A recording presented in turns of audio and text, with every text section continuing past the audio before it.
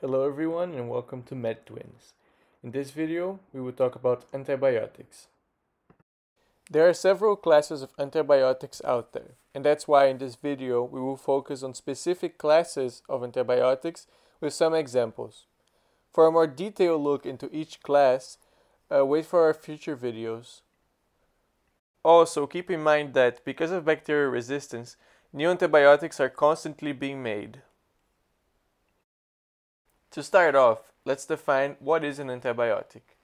Antibiotics are a class of drugs that destroy or inhibit growth of bacteria. They do not work against viruses. The antibiotics that we will focus on in this video are the ones that affect the cell wall synthesis, affect protein synthesis, affect nucleic acid synthesis, interferes with metabolic pathways, and affects the cytoplasmatic membrane.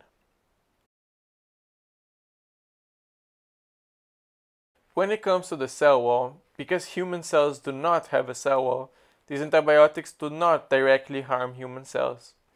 The bacterial cell walls can be gram-positive or gram-negative, which have different cell wall structures. Therefore, different antibiotics must be used.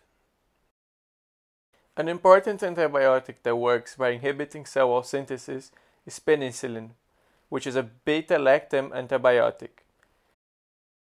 These antibiotics work by binding to the penicillin binding protein, which blocks transpeptidase cross-linking of peptidoglycan on the cell wall. Thus, it inhibits the formation of a cell wall. Because bacterial ribosomes have 30S and 50S subunits, there are antibiotics that focus on each individual subunit. Therefore, I will focus this section of the video into two parts, one of them talking about the 30S inhibitors and another one talking about the 50S inhibitors. Of the 30S subunit inhibitors, there are aminoglycosides, which work by irreversibly inhibiting the initiation complex and blocking translocation. These antibiotics require oxygen, so they're ineffective against anaerobic bacteria. Some examples of aminoglycosides include neomycin and streptomycin, and these are bactericidal. Another example of 30S subunit inhibitors are tetracyclines, which work by binding to the 30S subunit and preventing attachment of aminoacyl tRNA. Therefore, it inhibits protein synthesis.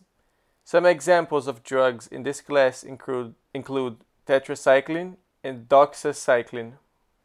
These are bacteriostatic. When it comes to the 50S subunit inhibitors, we have macrolides, which work by stopping protein synthesis by inhibiting translocation through binding to the 50S subunit. Examples include erythromycin and clarithromycin.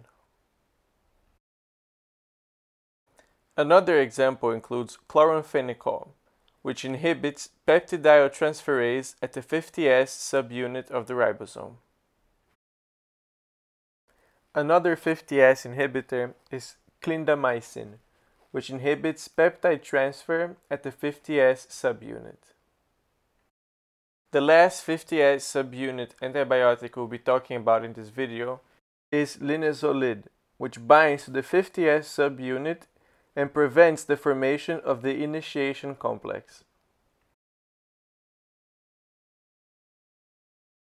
Next, let's talk about nucleic acid synthesis. This includes the quinolones, which inhibits DNA gyrase and tropoisomerases.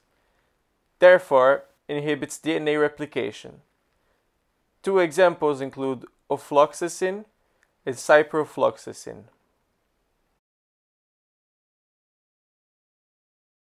Another example of an antibiotic that affects the nucleic acid synthesis is rifamycins. These inhibit DNA-dependent RNA polymerase, so it blocks mRNA synthesis.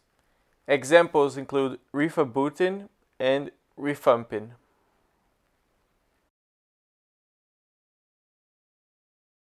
Now let's talk about antibiotics that interfere with metabolic pathways. Let's talk about sulfonamides, which stop folate synthesis by inhibiting dihydropteroate synthase. Folate is an important part of DNA synthesis and protein synthesis. Sulfonamides have the same mode of action as dapsone. Another antibiotic that interferes with metabolic pathways is Trimetropin, which prevents bacterial folate synthesis by inhibiting bacterial dihydrofolate reductase. This prevents the formation of tetrahydrofolic acid. These antibiotics have a higher affinity for bacterial enzymes instead of human enzymes.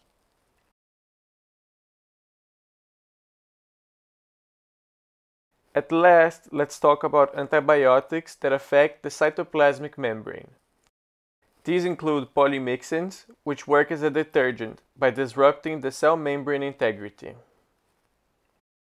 And also daptomycin, which is a lipopolypeptide that disrupts the cell membrane by creating transmembrane channels.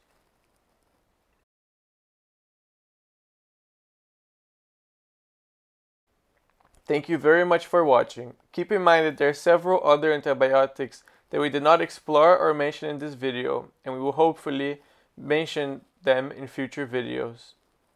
If you've enjoyed this video, please leave a like and subscribe. Thank you.